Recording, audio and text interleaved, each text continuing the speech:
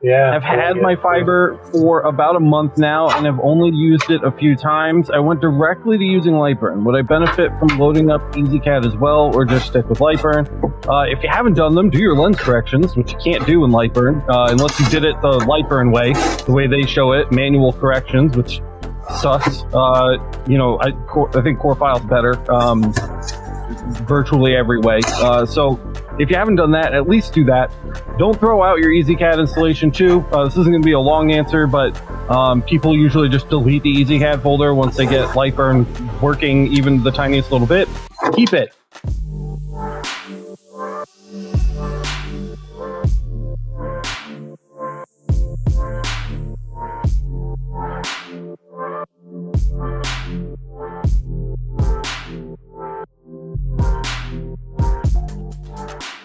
Oh my God, we're here. What's up, everybody?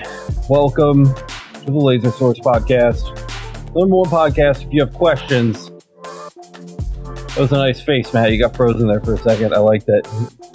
Oh, it's because we broke Kyle. I'm looking at chat. If you're new here, we always start a few minutes late, very casually, a few minutes late. So we're actually right on time today, which is good. I'm impressed.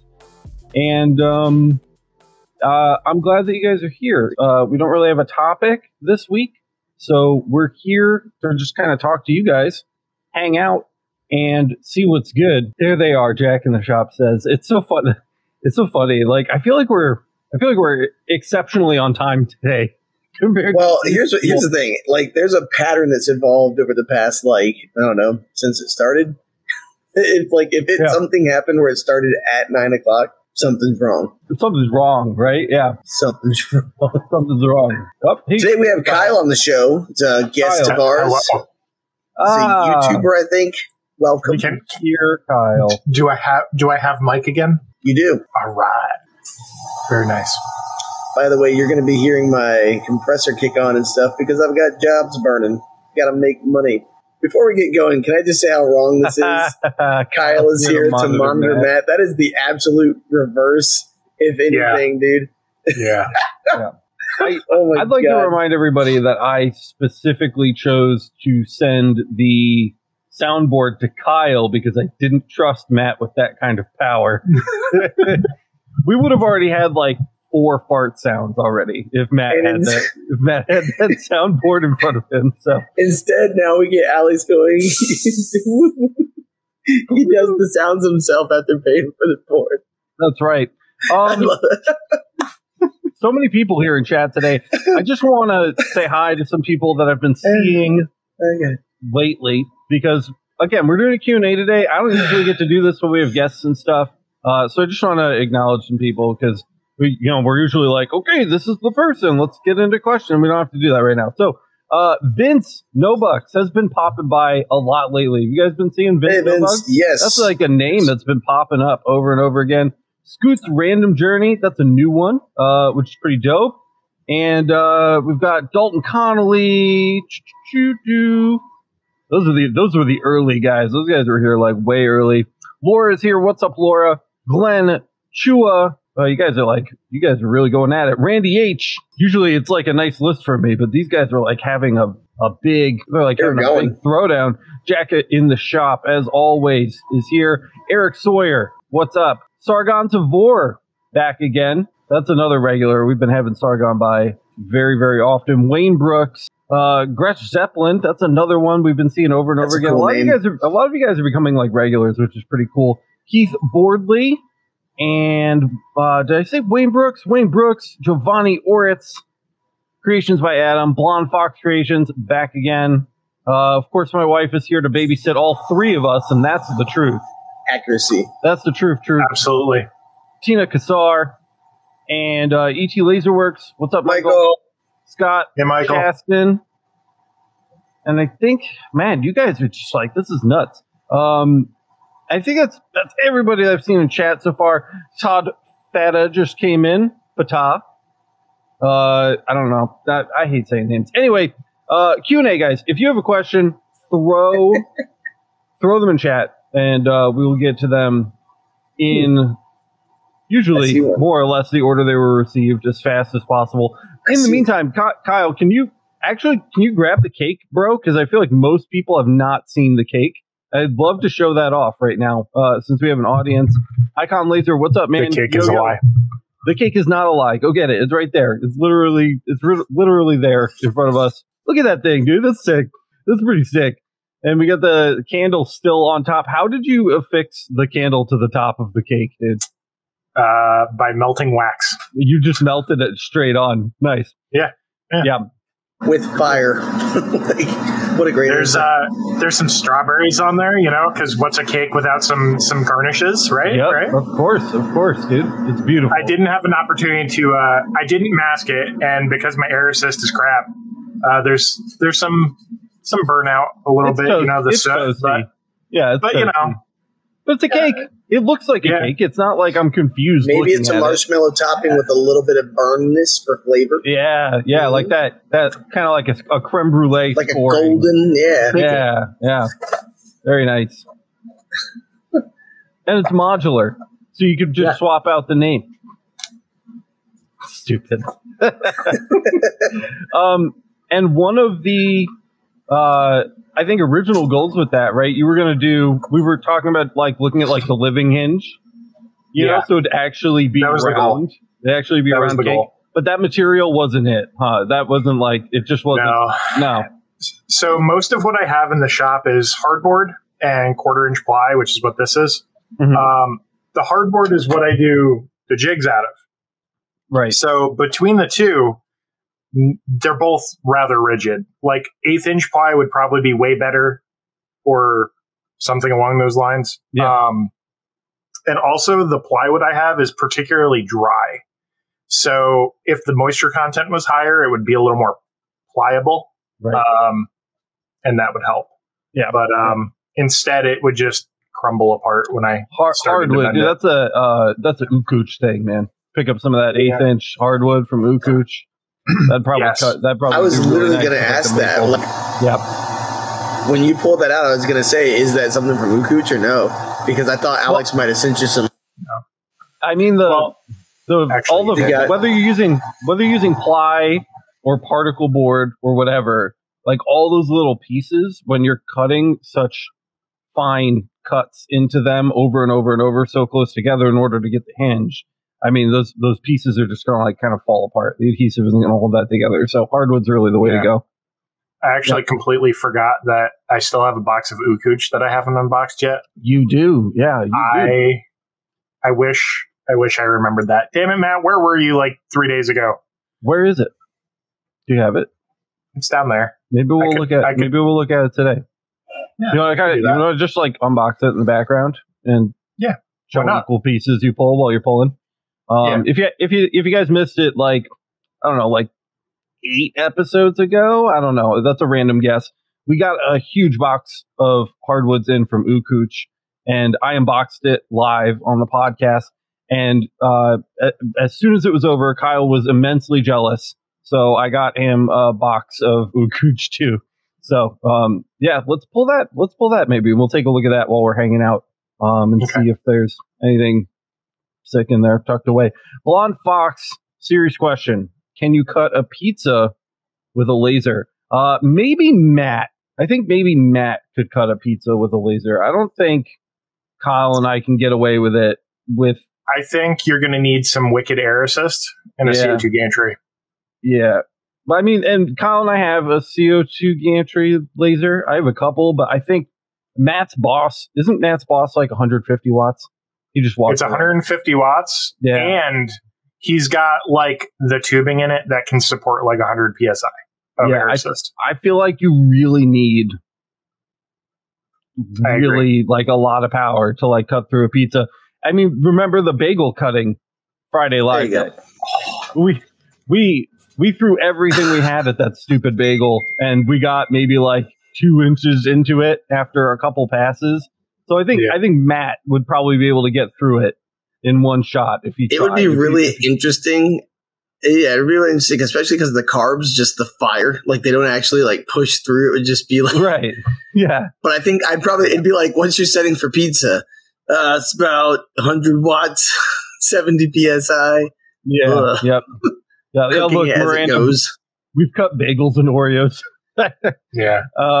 Yeah, it's the cheese and the sauce I'm worried about. You have to boil that sauce away to like burn the. That's what I'm saying. Like the cheese itself has to like.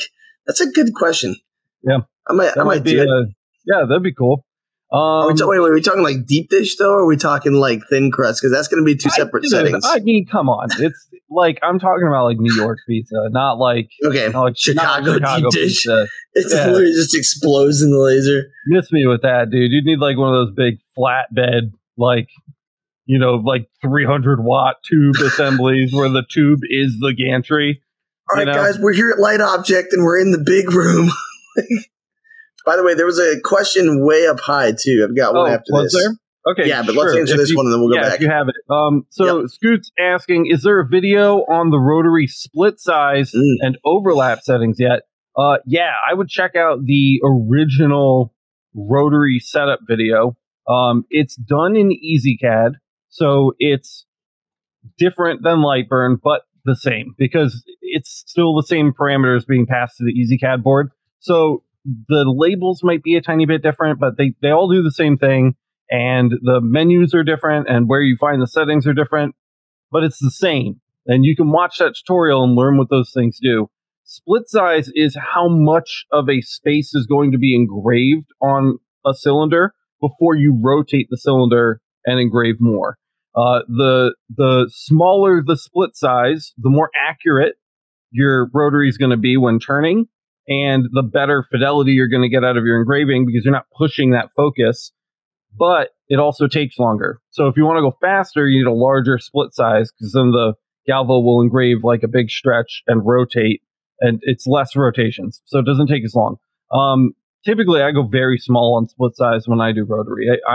I like to keep my split size at or some low multiple of the line distance. So if my line distance is like 0.2 or 0.25, then I would set my split size to 0.2 or 0.25, or 0.02 or 0.025, or 0.04 or 0.05, like some small multiple of that line distance. So I'm engraving 1 or 2 lines per rotation. And yeah, it takes longer, but in my experience, the results are much better. You don't have weird gaps between the splits and things like that. So that's typically how I handle that.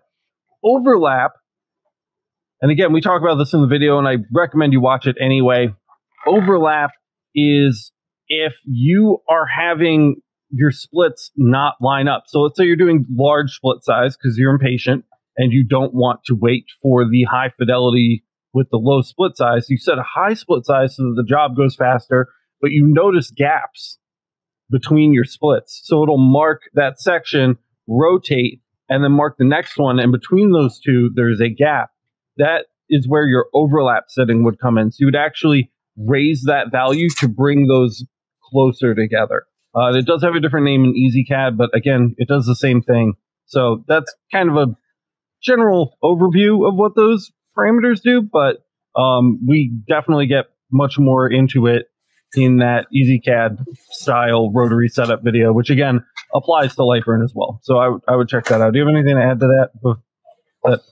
I think that covers it. I mean, I was going to say too, the one thing I can tell you too is like, especially with rotary settings, every rotary is going to be a little bit different. I've found just because like, I know with some people, their machine might be the way the machine talks to the rotary. Because I know some people do cups at 0.1, which is wild. Yeah. That has to be the fastest freaking cups ever. Mine's at 0.65. I've tried going to 0.08 or 0.065. I've tried going to like 0.08, and I start seeing little lines enough to where I'm not happy with it. Yeah. So like that's it. So that's just something too to consider and play with for sure. Yeah. Yep. Right on. And you said you had a question you saw earlier in chat. Yeah, so Kowalski had said in your Galvo video, you have the powder coating setting for rotary at 1 parameter. And then in the library settings from the LMA, they're different. So I guess he was just saying like thoughts on that or why they might be different. So I would probably take the video settings with a grain of salt and lean more on the parameter settings. I think they were probably a little more refined by the time Kyle and I finished adding them to the library. So I would start there. If it's not working super great, maybe review the video and see maybe what is different between the two.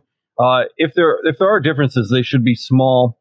Also, I'm curious about which powder coat video you're watching, because the settings have also evolved over time. The project mark video is much older than the LightBurn for Galvo crash course cylinder correction video. Right. And we use those settings in both of them. And I know for a fact that they're different. I don't think the ones from the LightBurn for Galvo crash course ever actually even made it into the parameter library. And again, those are for my laser with my wattage and my lens. So it's a little, you know what I mean? Like, so take everything with a grain of salt. Nothing is written in stone. All of those parameters, we assume that all three of us assume you are going to have to tweak for your laser. They're not out of the box ready, because everybody's laser is different. Even two lasers, and Kyle and I have literally tested this with the same exact source, with the same exact lens, running the same exact material. Like the settings are still different. Sometimes a deviation of like a ballpark, 5 to 10%. Yeah, it's so everything is different. And we've talked about this too a little bit, mostly when it comes to MOPA and like doing colors, but it kind of applies to everything. Like your environment matters. You know, Matt with his 100% humidity freaking Florida days is going to experience a vastly different setting for, you know, like things like leather is a great example than I'm going to have here, where it's literally 10% humidity and 20 degrees. You know, so things like that matter. They affect your material. They affect the way light travels through the air. There's all different kinds of stuff going on here, guys. So that you're always going to kind of play with them. Miranda said what I was thinking too. Some brands and colors of tumblers need different settings. The thickness of the coating, an Arctic versus a Yeti versus a Polar Camel. Especially Yeti is known for double coating sometimes, right? Or was it Yeti or Arctic? Well, all of them do it. That's the thing. Yeah, they all do it. So, and you know, usually you're doing, especially with tumblers. This is a great point, man. Especially with tumblers, you know, you always hear about people doing them on the CO2, and you just kind of blast them and you take them off and you're done. And if you're doing that with a fiber laser, you really, that's not the case. Even on the CO2. Like, different colors are going to require a different amount of power, because those colors of powder coat are reflecting different amounts frequency to light. Yeah. Yep. Yeah. So like a red, right, which is very close to infrared, is going to reflect so much more of that infrared laser light than something like a black, right? So that's just something that you're going to want to keep in mind. Definitely, I do have different settings for different tumblers that I've been, you know, experimenting with the fiber. So yeah, that's a really good point, Matt. Really good point. There you go. I didn't have anything else queued up yet. Kyle, what's going on? I have box. You have box. Okay, sweet. What's in it? I have box. I sliced the tape, and that's as far as I got. Here's a question. There's wood. Quick, while There's wood in the box. Why does EZCAD 3 suck so bad? Yes. EZCAD 3, look at that. That's a big one. I didn't get one that big. I love your wood. Yeah. It's hard to get your hands around it, isn't it? It's hard. Thick. What is that, like a quarter inch, half inch? Walnut. That walnut? It's pretty. I was kind of thinking it might be walnut, actually. That's a chonky boy, dude. Look at that thing. It's like 5/8. Nice. In all seriousness, EZCAD doesn't suck that much. And EZCAD 3 sucks a hell of a lot less than EZCAD 2.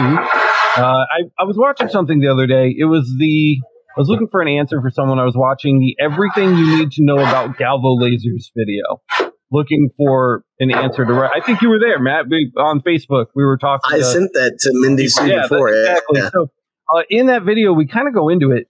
EZCAD isn't that bad. It's actually pretty easy to use. The menus make a lot of sense. The way that it's set up is pretty simple compared to other industry standard softwares for other industries. Like, we have it good in the laser world. EZCAD's pretty straightforward.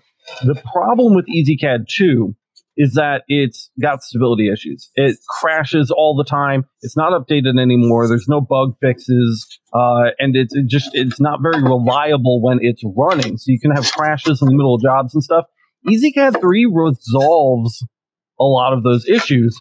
What it doesn't resolve is the user friendliness of it. EZCAD was developed for factories. EZCAD was developed for manufacturing. So, that's not us, right? Like, these people are setting up these machines one time, and then they're running like 500 million parts, and then throwing the laser away and getting a new one. Like, it's not designed for the way that we're using it. We're kind of taking advantage of that software to do like kind of our more kind of low key stuff, I guess, relative to, what manufacturers would be doing with it. So, long story short, it doesn't suck so bad. It's just not really made for us. Whereas something like LightBurn is, if you want, you can always downgrade from EZCAD 3 to EZCAD 2. We have a guide on that takes you step by step through doing it so that you can use LightBurn. So if that's something you're interested in, you just do a search on YouTube. We're the only people that have done it. I think it's called the EZCAD 3 downgrade guide. So check that out. A little maple there, Kyle. A little maple you got going on? Yep. 3 pieces of this, nice and thin. Sweet. And then, dude, I'm seeing some wood. It looks like it would have been perfect for. I know. I'm seeing some birthday cake wood in there. Yeah. It's looking like maybe a mulligan, a do it better moment. Yeah, maybe. Pablo, what's up? I'm behind on chat. Pablo says, new to the community, operator of a 30,000 watt CO2 in an aerospace company. The sun. And what the hell? And still can't, a 30 kilowatt CO2, basically. And I still can't figure out the best cutting and engraving conditions for a 20 watt diode. Looking for good material libraries out there.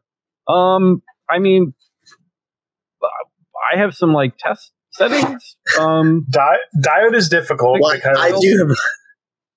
So here's the thing. Yep. Diode is very difficult because you're varying dot sizes from module to module, and if you're off by focus, you're varying it even more. The dot size for my 5 watt module could be 20% bigger than Alex's dot size of his 5 watt module. Mm-hmm. And now there's a discrepancy between the two. So my settings might blow a hole through something, whereas it may give a perfect engrave on his. Yeah. So it's very difficult to really share a library for that. The best thing, I mean, I'm happy to share any of my test libraries for that too, but you really want to run a test grid on whatever material you're going to be running on. Yeah. You can get into the ballpark, but a test grid is ultimately what's going to dictate what your module is geared toward, either higher or lower than the average. Yeah. And it's like the same concept as taking a 200 millimeter lens versus a 70 millimeter lens on a fiber. You could blow a hole through a piece of 2 millimeter steel real quick on a 70 millimeter, whereas it could take you forever on like a 300 millimeter lens. So, and realistically, the dot sizes between the two aren't that vastly different. They're different, but they're not that different. That's all really good. And I think that a lot of people too think that like test grids are just for marking, but you can do a test grid for cutting too. Like one of the first things I did when I got the old black and red OhmTech when we were first starting Monroe Laser was I did test grids, manual test grids. We didn't have them built into LightBurn yet. I did manual test grids on the top half of these little cards that I cut from my material. They were like 4 inches by 2 inches. And then the bottom half of that 4 inch by 2 inch card were cut test grids. So I'd see what the fastest speed and lowest power was that I could use to cut through the material without leaving a mark. And I did that all the way across the cards. So you can do test grids for cut settings too. It's not just for marking. The other thing I've noticed when I got a few friends, like after they see me with the lasers and working with stuff, I have a couple of buddies who have gotten diodes. And one of the things I've noticed is that the not understanding the DPI, right? Like, so literally if you're looking for a darker burn, the closer the line size, like getting that distance tightened up really will give you like a huge difference. Here's one. I don't know if my thing will go this far. Hold on a second. Okay. Yeah, DPI, man. You gotta understand some stuff about that for sure. And so this is what I was working on. Like I'm always working on. So this is the olive wood. I know, I love those. No matter what angle you look at it, I mean, it's a nice dark burn, but it's so slow.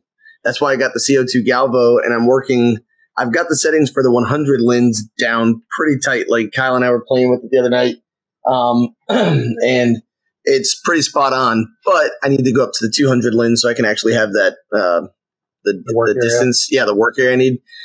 So that's my next thing to play with.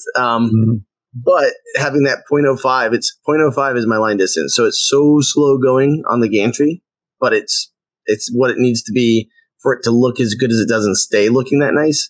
Because a lot of people will get the char they want, but then you'll notice, especially with a diode, you run your fingers over it and it's just ash. And now what, right? So that's something to consider too. And to expand on this in a technical way for people, because it's a Q&A learning day, every material, and we talk about this in any of our photo episodes, specifically the photo engraving guide. If you haven't watched that, please go watch it. But it applies to vectors too. Every material has a line distance where the lines are going to be one on top of another in a nice, clean, stacked row without overlapping. Anything above that number, or below that number, I guess, because we're increasing the tightness, anything below that number, those lines are going to begin to overlap. And it's not the same thing as running multiple passes, because the laser just hit that spot. It's still super hot. It hasn't had time to run through the rest of the part before coming back for a second pass and cool. So tightening that line distance, you're hitting the same spots over and over and over again in very, very, very quick succession. And it makes a really big difference. And how much those lines are overlapping, how tight that line distance is, or even if they're completely overlapped and you're literally hitting every line twice before moving on to the next one, that all of those things kind of make a difference. Understanding that is really important. And an easy way to understand that, if you're still confused, is to go watch the photo engraving guide where we talk about it. Just know when you watch that episode, it doesn't just apply to photos and raster images. The same stuff applies to vectors too, because you're still filling a vector at the end of the day with lines. The laser is kind of converting that vector back to a raster because it's literally filling it with lines and making it a raster image. I'm using air quotes there if you're listening. So go watch that episode. Again, little pinch of salt with that. Yeah. What's up? And the other thing too is this is where you start to learn your laser and the dot size, like Kyle was talking about while he sniffs his wood over there on the side. By the way, I already typed this. If you've enjoyed watching Kyle play with his wood while we learn from Alex, make sure you smash the like button. I don't know if we're allowed to say that, but anyways, the other thing too is this is actually defocused about 6 millimeters probably because I have a really powerful cutting laser. So for me to get this nice shallow burn, so there's still depth. You can still grab a fingernail on there. But for me to get the shallow depth that I need for it to be a surface mark almost, I have to defocus quite a bit. So that's another thing too. I don't know with diodes. I've never played with diodes enough to know, like, what do you guys, does defocusing work with diodes? Can you defocus? Yeah. Is it worth it? Defocusing is always going to serve the same function, which is to increase the dot size, which spreads out your power from a very small area with very high energy density to a larger area with lower energy density. And that's always going to mean less ablation and more heat. So if you're going for heat, you want a larger dot size. So using a larger lens on a fiber laser, which would give you a larger dot size, or defocusing on a CO2, or defocusing on a fiber, or defocusing on a diode, it doesn't really matter. You're always doing the same thing. You're making that dot size bigger because all lasers focus to a point through a focal length. So it doesn't really matter what platform you're on or what the wavelength of your laser is. If you have a larger dot size, you're spreading that power out over a larger area, which means less ablation, more heat. Yeah. All right, I got the next question. To large point Sharpie. Yep, Sharpie. That's exactly right. That's what I was thinking. Yep. All right, so check it out. Here's the next one. This is from way up the tippy top. 2 questions, actually. Okay. So, Vince, no bucks. I can answer yours pretty quick. I can, but I'm trying to stay on the one because Vince asked me a question. For sure. It's super easy.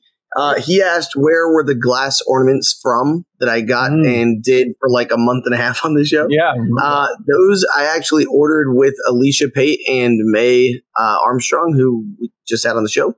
But I'm one of the admin over at the Laser Lounge. So basically the 3 of us kind of just went in on a bulk buy because we were all making stuff. And we ordered them. I can't remember the supplier name. But it's one of those things where we just ordered them off Alibaba. And what's the other one? HL Gate, or what's the? Yeah. Is it HL Gate? But either way, we got them. I think they ended up being like landed to me. They were like $2 or something like that. But that's because we ordered quite a few. I think I alone had 500 or 600. And so, because I'm already prepping them and keeping them for next year, so I've got them here and I'm ready to go. Because I'm thinking of doing the Christmas in July thing. Vince, I'll have to look. I'll let you know, man. Hit me up on the LMA or hit me up on Discord, and I'll let you know how thick they were.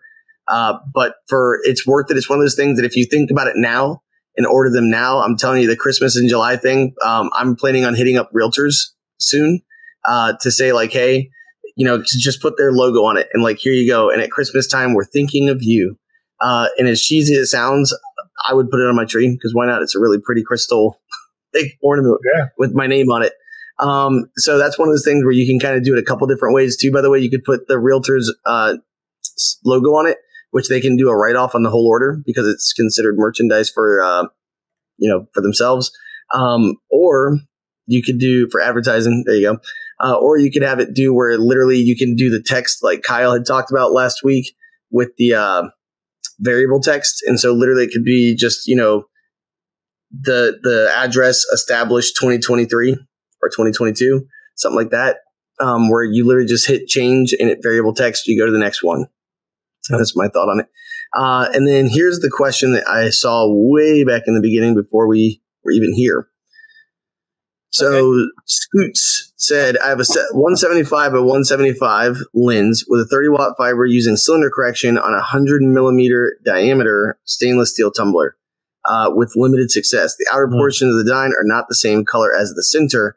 And there was some discussion on it. I think the discussion was pretty accurate. But basically, people were saying the lens was probably too small for the 100-millimeter cup. What do you guys think? Depends on the design, probably. Yeah. So something that I would look at too is that the tumblers are almost never cylindrical, proportionately cylindrical all the way around. They're usually kind of an ellipse. Friggin' taper. Yeah.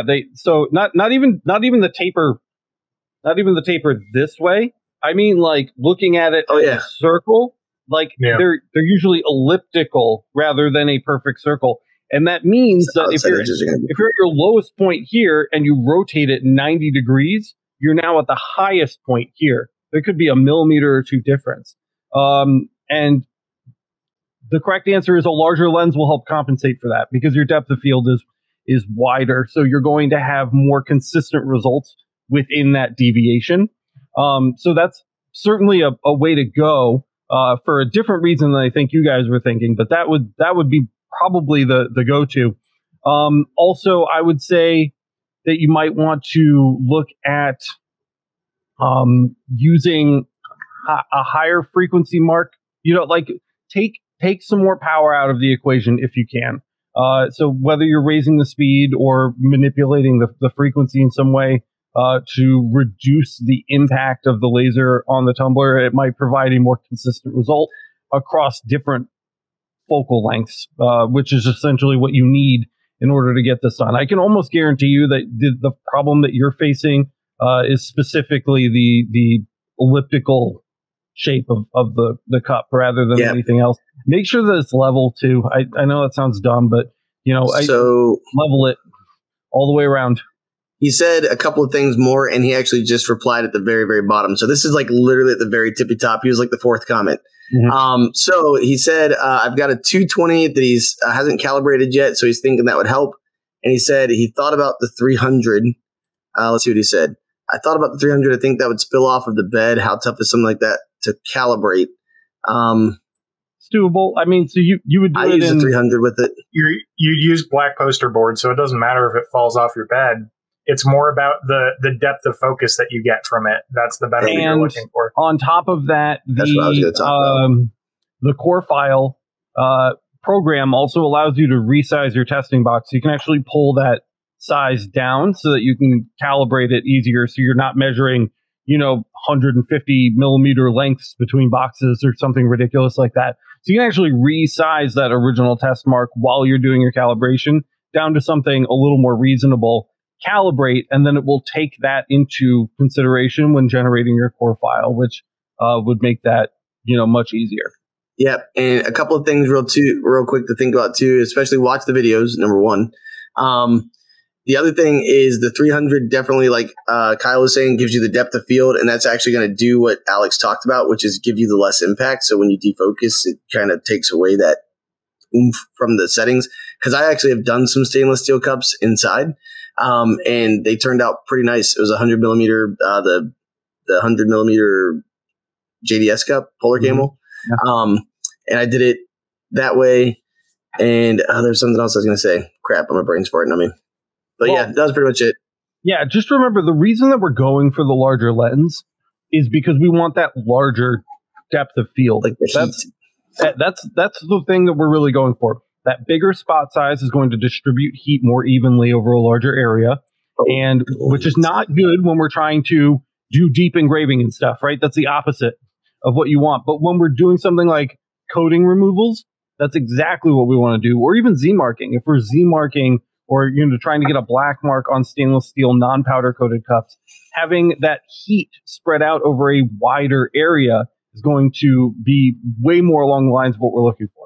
So the larger lens you use, the better. And again, the deeper the depth of field, the more consistent your settings are going to be as you turn the cup and deal with the elliptical shape of the tumbler. So right, and that's actually what he just commented was the design itself came out, but the color variation, and that's exactly what it is. Yeah. The other thing to consider too, whatever lens you're doing, and this is something I've forgotten when I've done some with different sizes. Remember, you're not focusing from the lens itself. You're focusing up to the actual mirrors. So you have to add like another 5 to 7 millimeters according to LightBurn's notes. So basically just cut a focal stick. Yep. But up above the lens.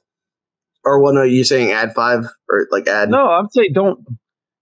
So what you're saying is what they are saying. The math for cylinder correction, I mean. Oh, yeah. Yeah. So that's the thing. So I was just going to say the math for cylinder correction, when you actually open cylinder correction, it says what's the distance, add 5 to 7, and you'll start to see literally you'll see your design. Not only will it change shape a little bit, but those outer issues you're having clear up too. Because that's literally what I do with these things all the time, like these little guys. Yep. So just saying that's what I was trying to Yep. Nope. say. Exactly. Yeah. Perfect. I totally missed you saying that. So yeah, you can measure that easy enough. That distance. Yeah. That's what I did. I had to take my stick and actually measure it out. So just saying, it's one thing I feel like a lot of people would forget or overlook. Mm-hmm. Yep. That's a really good tip. By the way, 77 people watching, 29 likes. We're getting better. 30. Nice. Ooh. Live edge from maple. Yeah. Look at that. That's pretty. That burns so nice too. That's blonde. That blonde stuff burns so nice. How's it smelling over there right now? You getting the scents and the smells? You know what it reminds me of? It reminds me of the days I used to help build boats. Of course, Kyle helped build boats. Probably in Boy Scouts. No, it wasn't in Boy Scouts. That was in school. Years walking along the shore. I can't quite tell what this is. This is ash, you think? It looks pretty ashy. Put some lotion on it. See what happens. Yeah. Emergencystop.net. Wayne Brooks says, Alex, you got me thinking about Pokemon lately. Hell yeah. I'm working on a light with my laser and 3D printing. That'd be cool. I'd love to see that. Gretch Zeppelin says, pizza, yes, but won't cut through the pineapple. Interesting. What's wrong with you? So you're telling me you like pineapple on pizza? Dude, you know what? I fucking love Hawaiian pizza. Oh no, $4,000. Yeah, JXRP. I talked to an HVAC specialist, and he said he could set up a ventilation system for about $4,000. Is that too much money? Should I look around a little? That depends. You could set up an HVAC unit for a lot less than that. But if you don't, is this an industrial warehouse or are we in my garage? That's that's a very important question. And we'll probably find the answer down at the bottom of the chat in like an hour and a half. But we're already at 40 minutes. Oh, shit. Yeah. Yeah, I know. We might go just a touch long today. Listen, man, the HVAC specialist is a specialist. He's going to do the job perfectly. He's probably going to do it really fast. And it's probably going to be really pro grade at that price point. I would hope so. You know, so it's probably going to be better than my crappy little, duct that goes out to my acrylic duct tape. That's not true. Your duct has eyeballs, Alex. That's pro.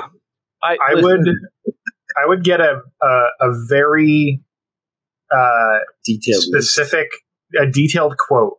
Yeah. To see what exactly he's going to be sourcing and putting in, because the other thing too is you don't need insulated ducting. So an HVAC guy may be looking to do that for you, and that's not what you really need if you're doing ventilation for a laser. Or maybe you do. Maybe it's for air intake and not that's kind exhaust. of the thing, right? Like, we don't really know what he needs. And also, I don't want to steer people away from having professionals do things like this either. We talk a lot about DIY on the channel, like how we can do these things ourselves.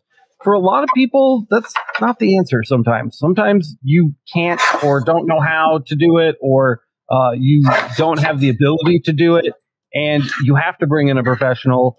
In which case, if that were the case for you, I don't know what a good price would be for that, because, again, like the footage you're covering is going to be a huge consideration in that as well.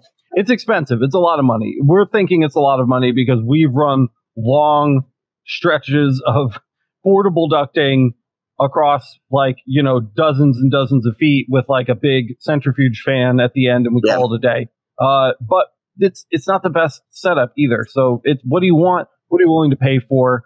I would at the very least get some competing quotes. At the very least, it doesn't hurt to talk to a couple people. Great video just got posted by Jason Reif in the lounge and in Laser Everything Facebook groups. Yep. And his exhaust, I've actually seen it in person. It is insanely better. I mean, that's a professional grade. Like, if someone said that cost $4,000, I would absolutely believe it. By the way, that has pneumatic solenoids that push in and pull out, so that he knows which tubes are going where. It's got a huge centrifugal fan at the end, like for a kitchen grade centrifugal fan pulling, and it does 8 lasers. So that one machine pulls for 8 lasers, and he's got mechanized processes for cutting off airflows and stuff like that. So what did I just tell you guys? Matt on the Laser Source podcast, he's like, but on Emergency Stop, he's like, okay, I'm back. I'm busy explaining people we're in a live setting versus a recorded setting. So funny. But at least I didn't do this. Love. Yeah. Laura Kyle says, I still can't believe you bit those Oreos. Oh, I did it. I'm saying you because I barely licked mine. It was horrible. I got some more food items planned. Don't worry. Yeah, I've literally scrolled through 3% of this chat, and we're at 45 minutes, so we need to pick up the pace a little bit. Yeah, I got one for us. Here we go. Oh, wait, no, go ahead. You go. I clicked one. Yep, Jake 030292. It's a birthday. That sounds like a birthday. I'm upgrading my little diode laser to possibly a Nova 35 80 watt or 100 watt. Is it worth the extra few thousand for the extra 20 watts? Depends what you do. Dude, I don't know. I mean, you could probably buy if you're cutting 100 watt tube for less than a few $1,000s. That's really expensive. It shouldn't be that much more expensive for 20 watts. That said, neither here nor there. Short answers. That said, are you cutting things thicker than an 1/8 inch? If so, get the 100 watt, especially if you're cutting acrylic thicker than an 1/8 inch. Plywood, you might get away with on the 80 watt. It will be more or less clean. The acrylic is tough to get through. If you want to do 1/4 inch acrylic, 1/2 inch acrylic, 100 watt laser, 20 extra watts will go a very long way. Because the speed that you can do it at too. All right. What's the one you had? My question. Here we go. Yep, let's go. We gotta go. All right. So LT Google. In regards to fiber lasers, I want to engrave metal and polymer like PMAGs and pew frames. Could I get away with a 20 watt, or do I have to go with 30 watt to get good results? What do you think? I would have a PMAG then. So the 20 watts going to do probably better with the polymer stuff, because generally the issue with those is that you have too much power and you're just melting shit. So, the 20 watt would be nice for that. But if you also want to engrave metal, the 30 watt would be nice for that. So you can tune backwards for it. Yeah, I would probably get the 30. If you don't have to, it's going to be slower on the 20 watt. But it's usable. What was the EM Smart? Was like 25, I think. That was I don't remember. That was passable. 20's pretty low. Affordable. 20's pretty low. I would get a 30 watt in the like 3500 range or something. So this was a 50 watt. I don't know if you guys can see that very well, but I mean, that's easy. So that's a 50 watt. Yep. And it looks nice. I had gray and I had tan. Yep. So just saying. Yep. 20's a little low. If that's what you can get, that's what you got. But well, I think the other part too is he said he wants to do metal, and that's where the polymer 20 watts great, but the metal that 30, that extra 10 really is big. Yeah. Yep. All right, let's see. Here we go. Any way to script a test grid for EZCAD and output to a binary EZD file? Found one for LightBurn, but the file looks like an XML or vector. There are some, you can actually find those files online. And I know there's somebody who sold one on Etsy. Like when I first started and hadn't even heard of LMA or you guys or anything, I was looking for test file stuff on Etsy and I'd seen them there. I know there's somewhere in our groups where I've seen it. What do you guys? What do you think? I don't know. First of all, I don't know how to go about generating something like that. A lot of work. That's way over my head.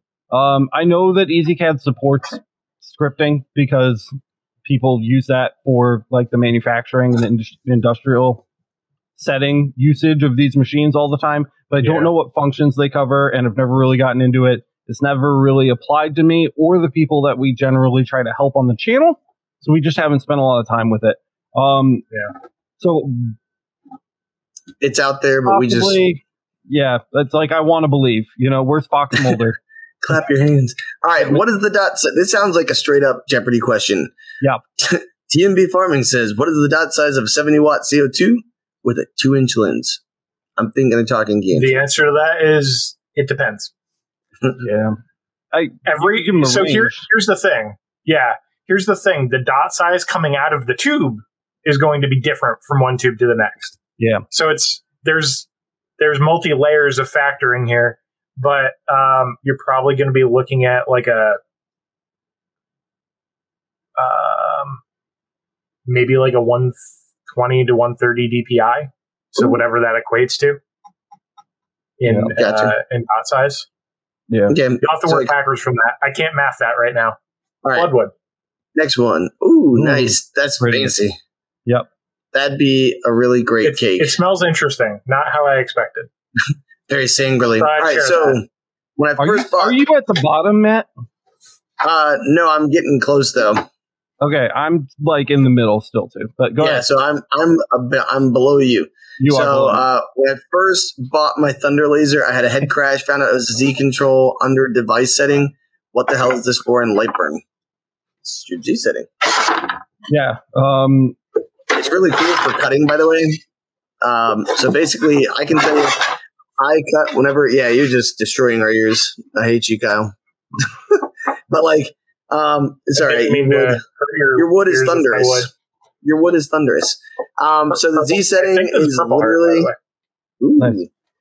Z is your vertical, right? So if you've got Z control, whenever I cut, like when I cut more than quarter-inch stuff, I usually will actually do 2 cuts sometimes if it's something where I need to have precision and not have, because otherwise what happens in polymer, or not in polymer, in acrylic is the light will actually start to kind of bend and you'll actually see a curve in your cut by the end of it. So what you can do is have the first pass, it's at this Z value, and then you can actually have it drop a little bit so that the focus pushes down into the material more. So that's what the Z control is for. And so you can actually control the Z drop pretty well in there. You just have to be really careful because exactly what you said. If you have any piece of the material that shoots up, like if you're doing a cut and a piece of material is up, that head is just going to crash. So you have to be mindful of that kind of thing because you literally are dropping from the substrate down. You're bringing the focus down. Or you could be going up, which is going to completely muddle that cut badly. We've been getting a lot of super, what do you call them too? Got to call those out. Super chats. Yeah, I see one from the Blonde Fox up here, $20. Thank you for that. Yeah, really Wayne Brooks just put $10 in. Laser of Love has $4.99. Imagine being all the way down at the bottom of chat. I wish. Glenn. Podok? Pretty. Very dark. I love that. Yeah. I've had my fiber for about a month now, and I've only used it a few times. I went directly to using LightBurn. Would I benefit from loading up EZCAD as well, or just stick with LightBurn?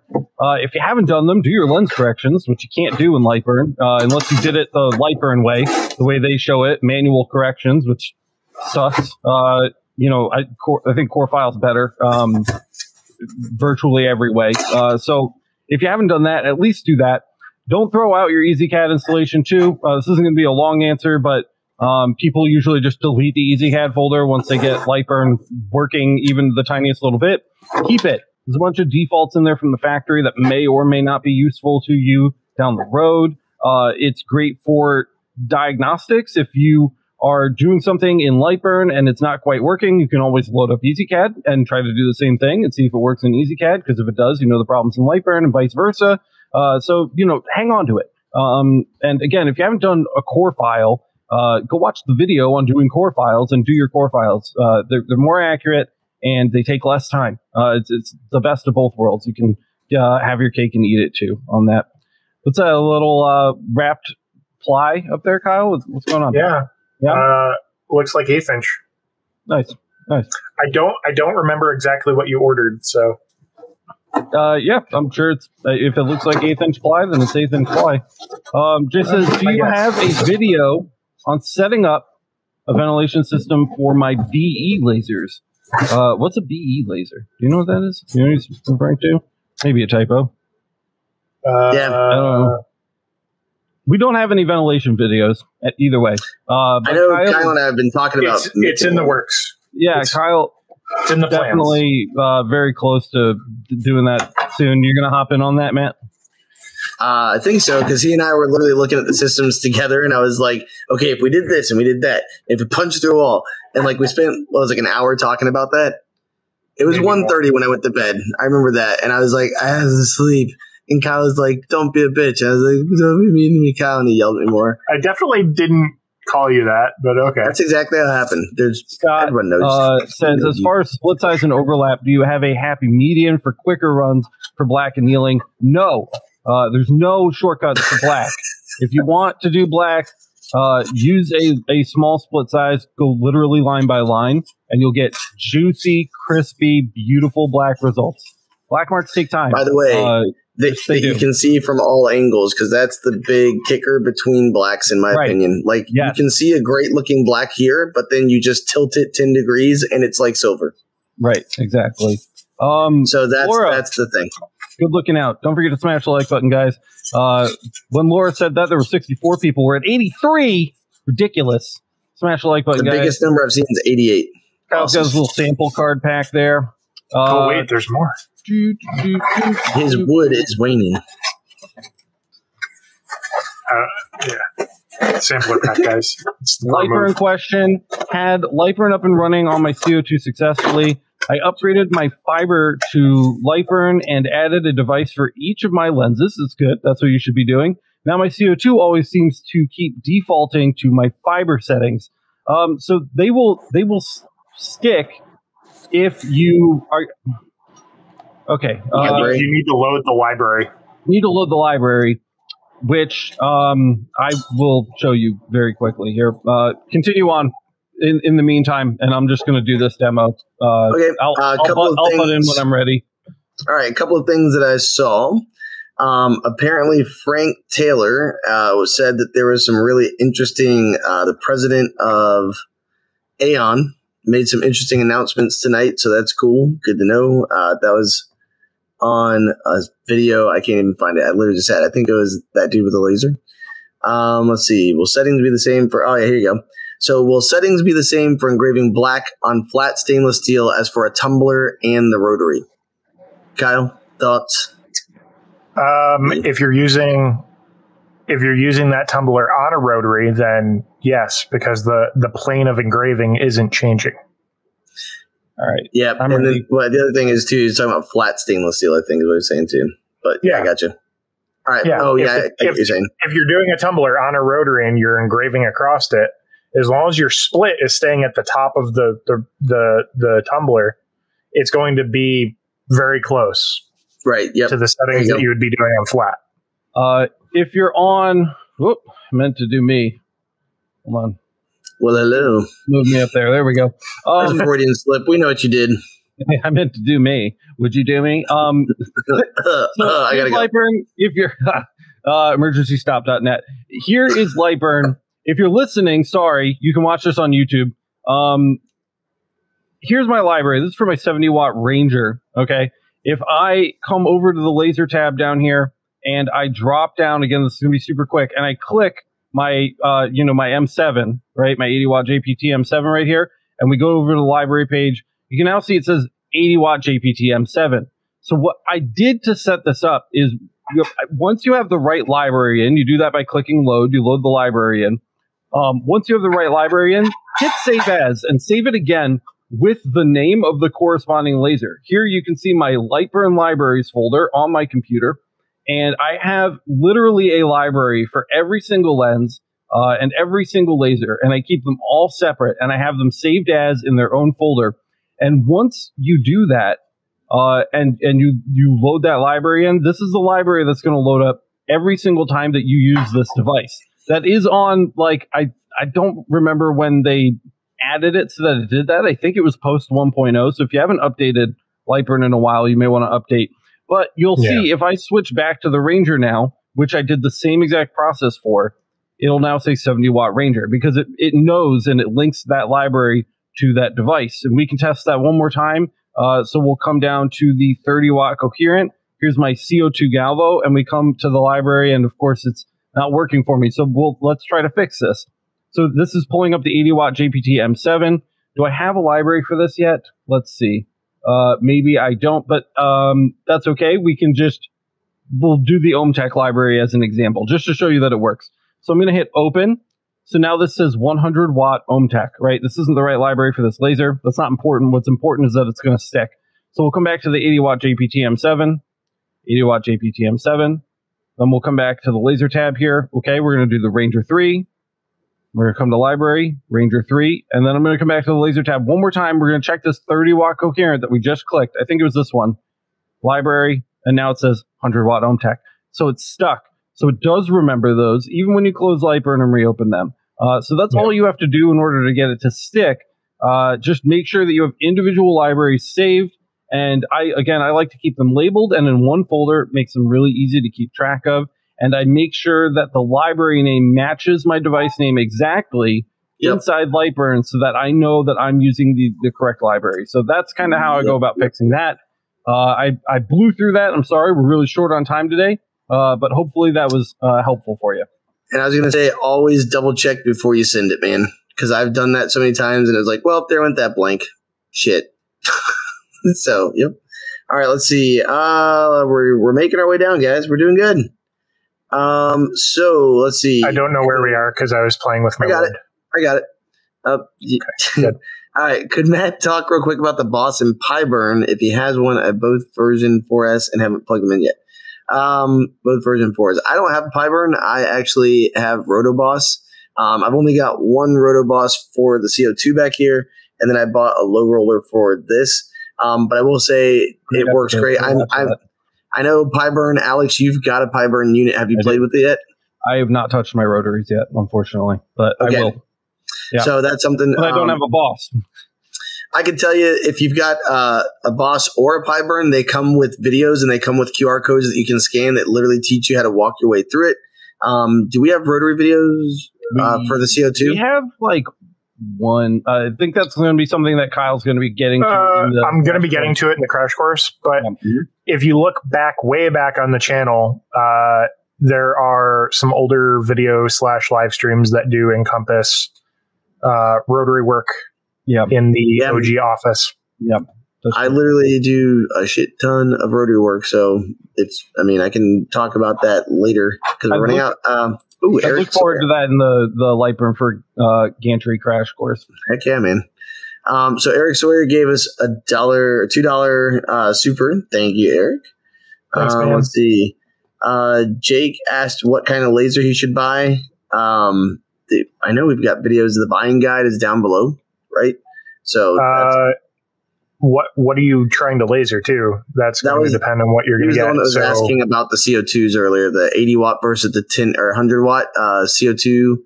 15K. I know the Boss behind me right now for 150. They got a 155 watt that is pretty killer, and that's for the. You can get that on the 2436, or you can get it on the 4855. And I like my machine. Just saying. I don't recommend my machine. There's a reason why I call it the blue poo. Are we sure that he wants a CO2? Did he clarify that somewhere? I thought he had asked about 80 watt or 100 watt because we talked about cutting. Remember? Oh, right. We talked about cutting. Yep. So that's my thought. Yep. But what do you think what if he was talking about a fiber? What do you think? 80 to 100 watt? Or no. If he's got 15K, what should he get? No, I think you're right. I recall that conversation. Okay. And I've been really impressed with, and you can keep an eye on the channel too. So I know that Matt's Boss lasers are really nice. I know that the Eon lasers are really nice. I have one. It's been beautiful. It's worked flawlessly. And then I also can speak to the light object lasers as well, which is something that I think you should take a close look at when you're looking at higher end lasers, because they're really competitive. They're much less known, and I don't think that the markup is quite as high on them. So you can usually get a really good deal on them. Marco's a genius.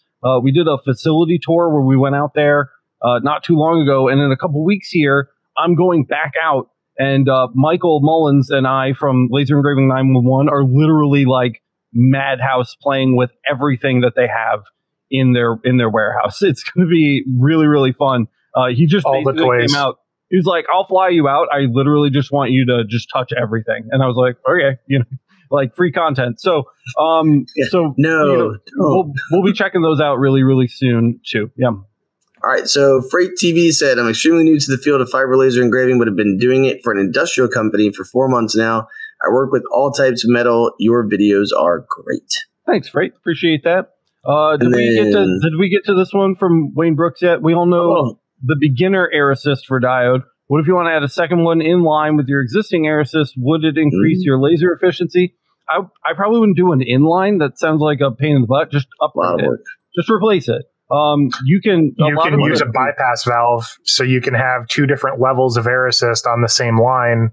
Yeah, from the same source, and when you can trigger it so that it either turns on through the controller if you're doing diode or CO2, depending on how it's set up, or you can trigger it with a flip switch. I was also so you can have like an engraving and a cutting pressure. One of the CO2 like fish tank pumps, with the fins. Yep. More than you'll ever need, more pressure than you'll ever need on a diode laser. And most of the diode laser air assist kits usually come with a little like just flow valve. It's very, very simple flow valve with like a little screw that you can change the air pressure with. And I basically min-maxed that. So I'd min it for marking and then max it for cutting. And it was like perfect. So that is like a really simple setup that could knock that out for you. Okay, Matt, your turn. We got to take turns. I'm still way back in the past. Yeah, you're good. So I was going to I see 3 supers real quick that I want to just tag. So Blonde Fox, I know we had already said about. Thank you very much. Thank you, Fox. Laser of Love Creations, Ms. Laura.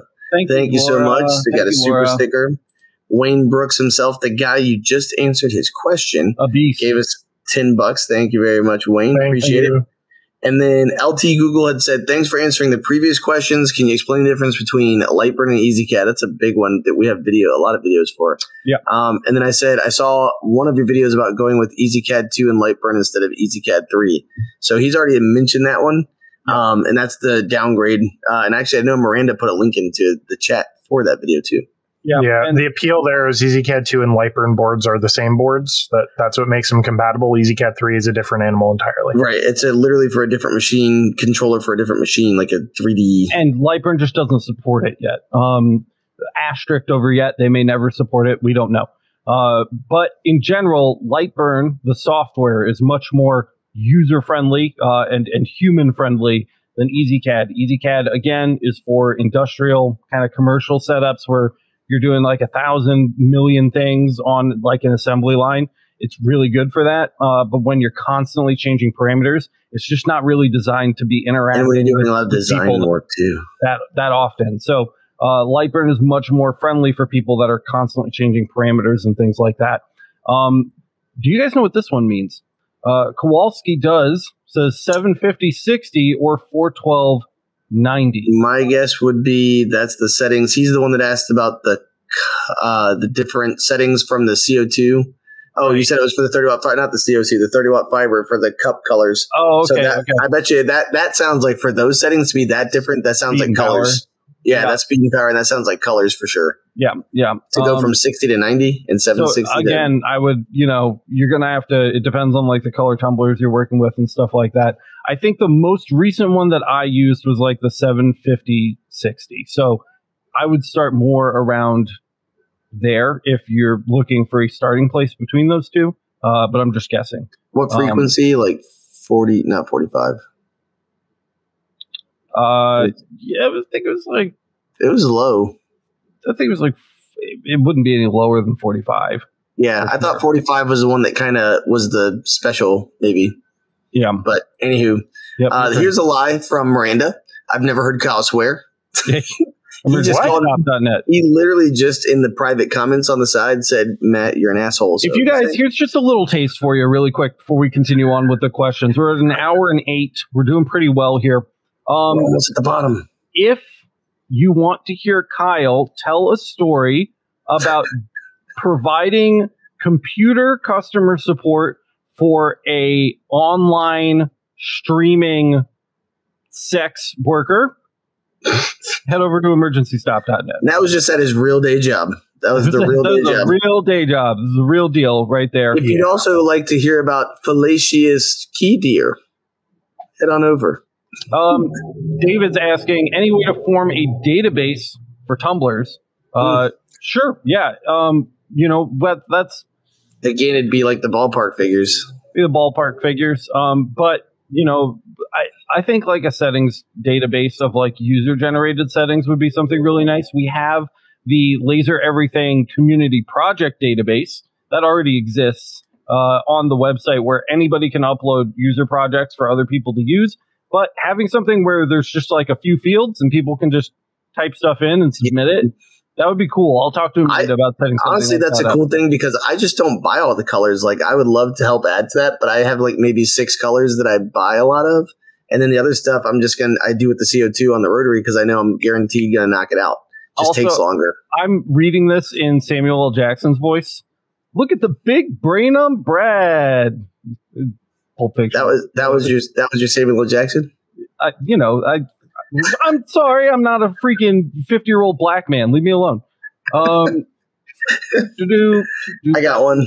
We got a that's what she said. We got a Miranda yelling at you for stuff. Here's one. Okay, Kyle is the Mr. Rogers of the group. Someone doesn't listen to Emergency Stop. I don't. Nope. All right, let's see. Can't really blame her. Here we go. Frank. Oh, hey, good. I think I caught up. Is this where you picked up? Yes. All right, done. Sweet. All right, I'm coming to the future. All right, here we go. So Frank Taylor said that tonight they mentioned on-demand metal cutting for Aeon owners. I'm not sure what that means, but it sounds like you can order stuff from them right there. Cool. Yeah, fiber cutting. Nice. Like big cutters, probably. Yeah, that's cool. Let's see. Oh, Wayne Brooks, $1.99 super sticker. Thank you very much. Wayne. Appreciate it. Do you have parameters for a 50-watt fiber laser? So many. Yes. Well, yes, we do. So many. We have for every common lens too. So just like we said at the beginning of the stream, first of all, settings are free. I don't hide settings from people. We don't refuse to help people with settings. If you need help with settings, you can always reach out in any of our free communities, and everybody will jump to help you. It's one of the best things about Laser Everything in general. But if you would like a nice organized list that's kind of been curated and tested and worked on over time for any wattage laser and any lens combination, as at least as far as fibers go, and we have a fairly successful CO2 gantry and CO2 Galvo library as well. You can find those by supporting the channel over at the Laser Master Academy, masters.lasereverything.net. It's the #1 way to support the channel. You get a bunch of bonus goodies for signing up. So definitely, please go check that out. All right, here we go. Beam It Up Laserworks. Stuck at work, but wanted to say thanks and keep doing what you do. $5 super sticker. That is Anthony. Thank you, bro. By the way, thank you for everything you do, man. Like on Discord, Anthony beats me to like every single thing. Literally a hoss. Yeah. So on the LMA too. Anthony's one of those people on the LMA that's just always there, and he's always at him and Michael. Shout out to Michael Dias too, for always helping to take care of the members. Kyle and I just literally, there's so many of you. We just broke 2,800 members on the LMA. Speaking of the LMA, and Kyle and I try to answer every question. It's just, we just can't do it by ourselves. And we have so many. Of the last 5 days I worked, I spent 8 hours every day working on LMA. Yeah. And literally, I'll get a message. I get messages from Kyle when he notices I'm online. It'll be like 1:30 in the morning. He's like, "You out there? I'm answering questions. I need some help. I need breaks. I need to breathe. I need to talk." Because he just doesn't stop, man. And Anthony and Michael have gone like far and out of their way to kind of help lighten that load as much as they can, and we're really grateful for it. And then, of course, when Anthony's done doing that, he comes in here and throws money at us. So thanks again. We appreciate that, bro. All right. Thank you very much. One more. Brandon says, I have a client that wants engraved bricks with black lettering in the engraving. Each brick is for a customer of theirs. They're going to be outside. Recommendations? I know they make bricks specifically for that. That's what I was going to say. Laser brick. Yeah. By the way, they burn black is what it is. If you're not, if you don't find that and you don't want to use that, go as deep as you possibly can with the 50 watt. Like just chunk it out, like just crazy high power, slow speed, blow it out.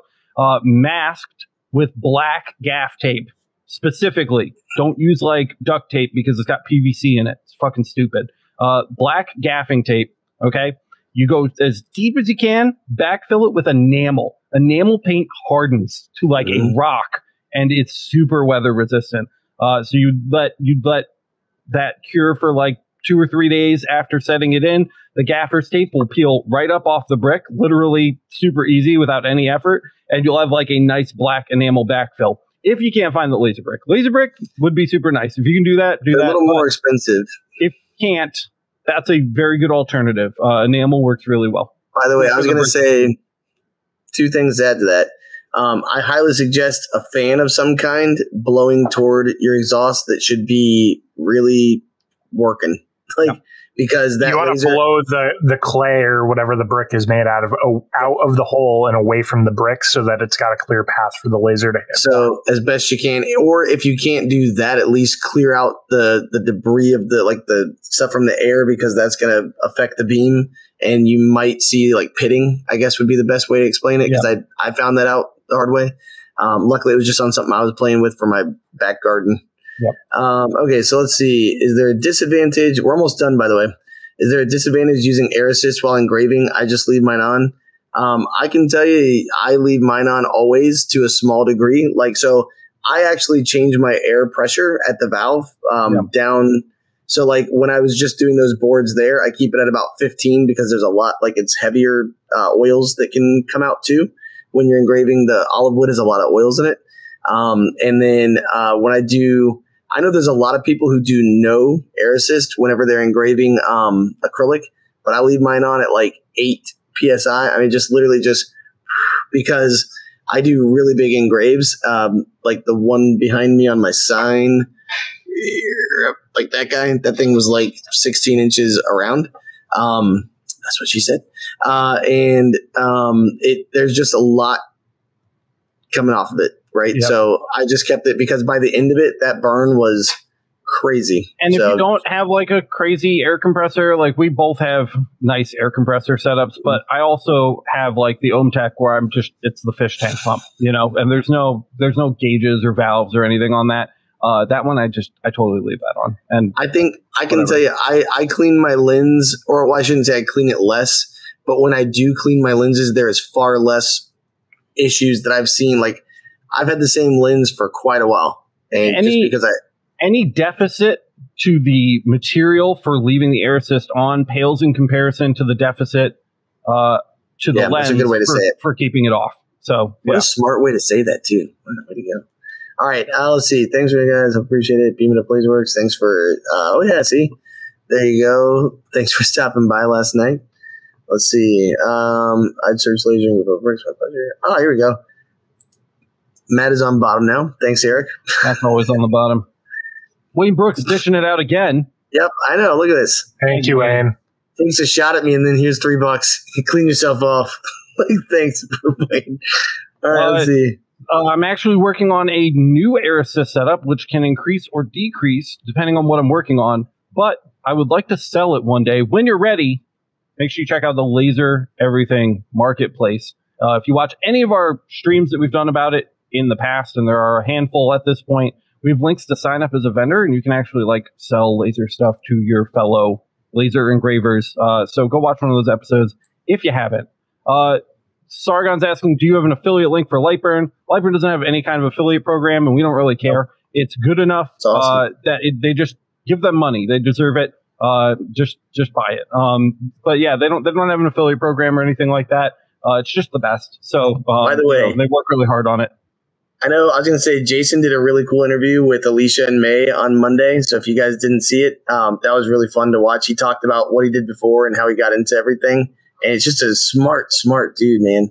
It's crazy smart. Speaking of smart, Laura says, I'm not going there to emergency stop. Checked out some of the titles of the episodes and thought it was, that's not the dwaddle. That's good. I'm glad that the episode titles are doing their job. By the way, I respect you for it. Literally, there are like 3 of those videos, or not videos, 3 of those episodes that start off with, why are you here?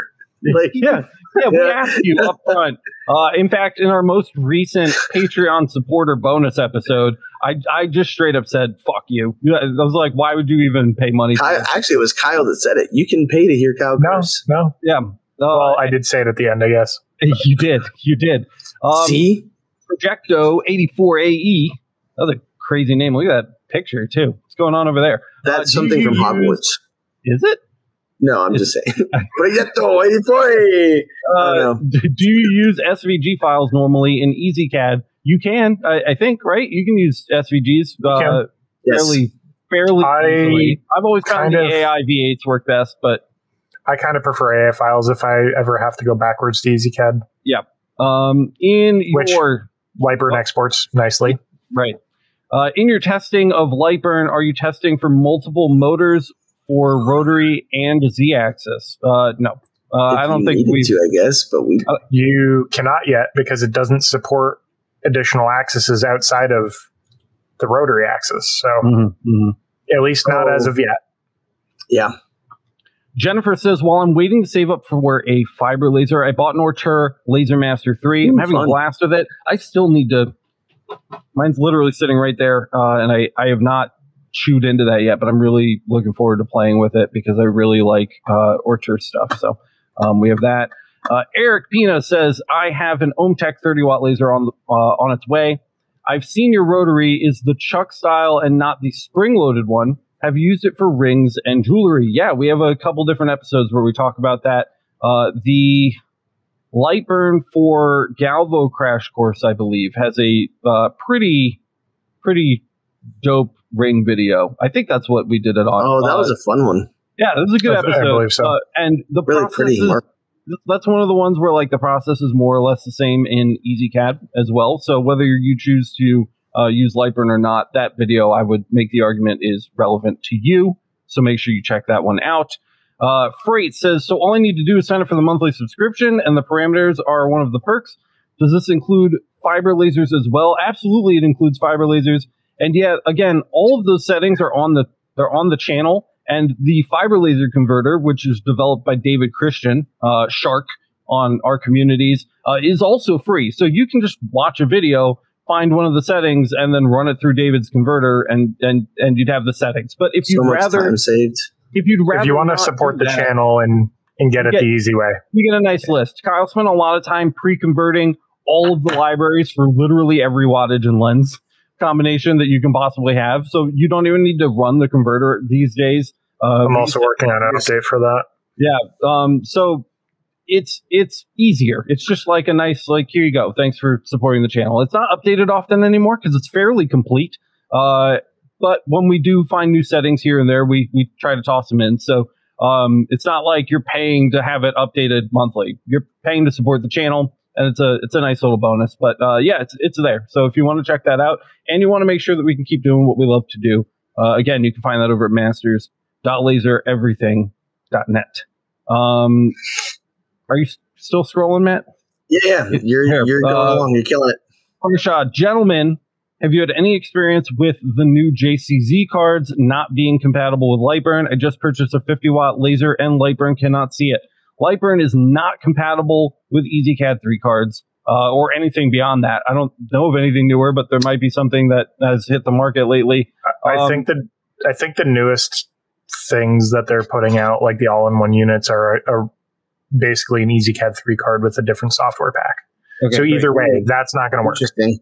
Yeah, you need an EZCAD 2 board. LightBurn does not support the EZCAD 3 like infrastructure and architecture and like their chipset yet. So if you want to use LightBurn now, you'll have to downgrade. It's very easy. And again, we published a video on that. It's called the EZCAD 3 Downgrade Guide.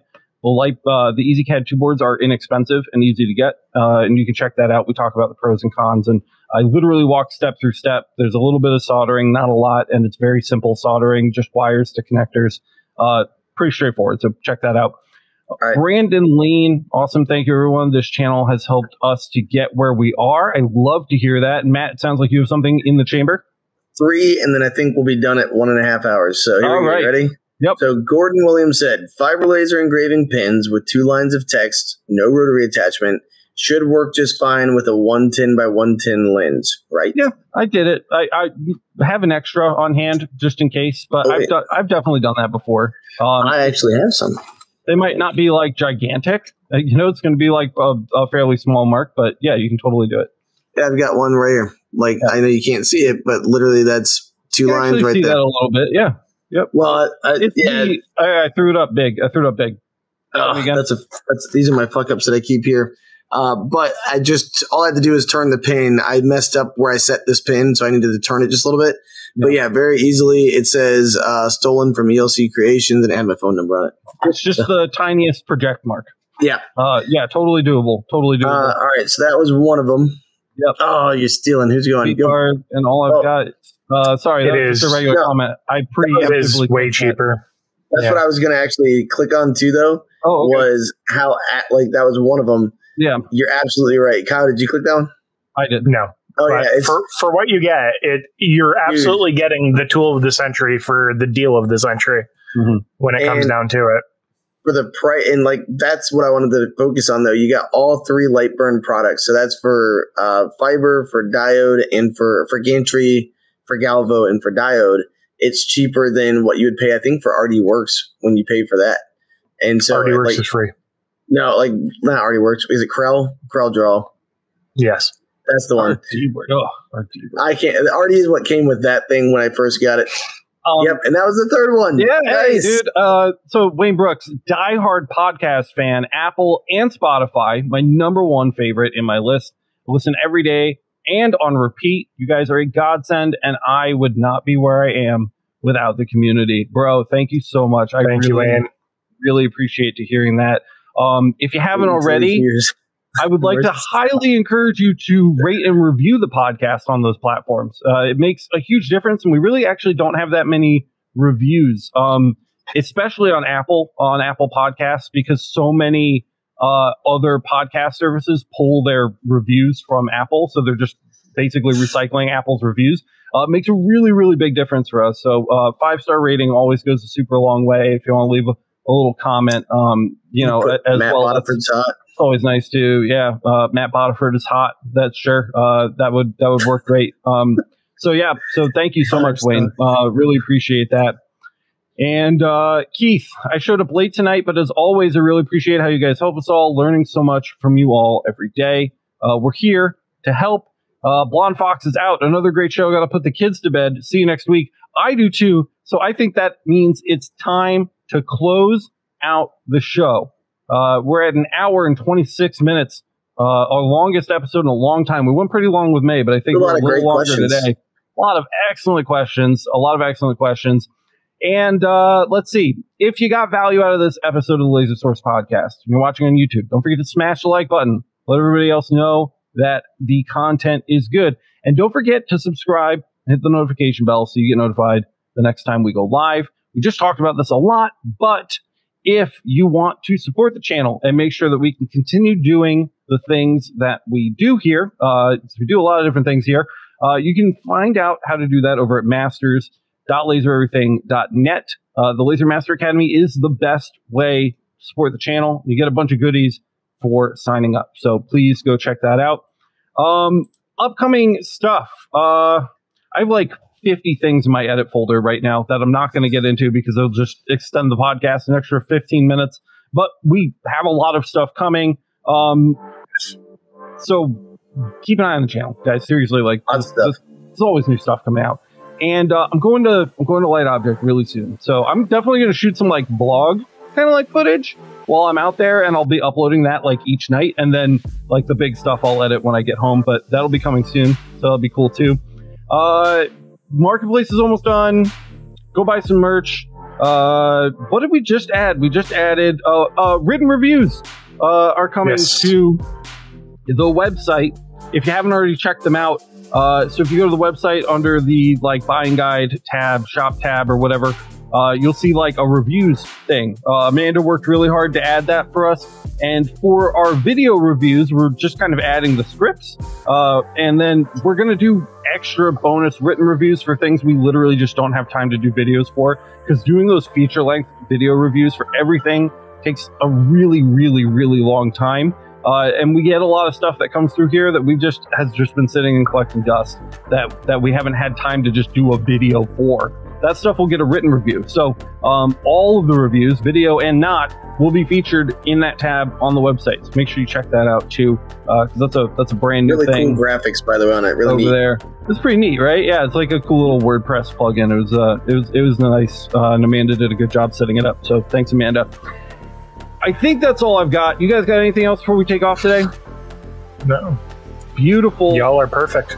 Y'all are perfect. You're beautiful. That's all I've got, guys. Can you do it in your Samuel L. Jackson voice? That's how we should end it tonight. You're beautiful. Thank you so much for watching. And we will see you in the next one.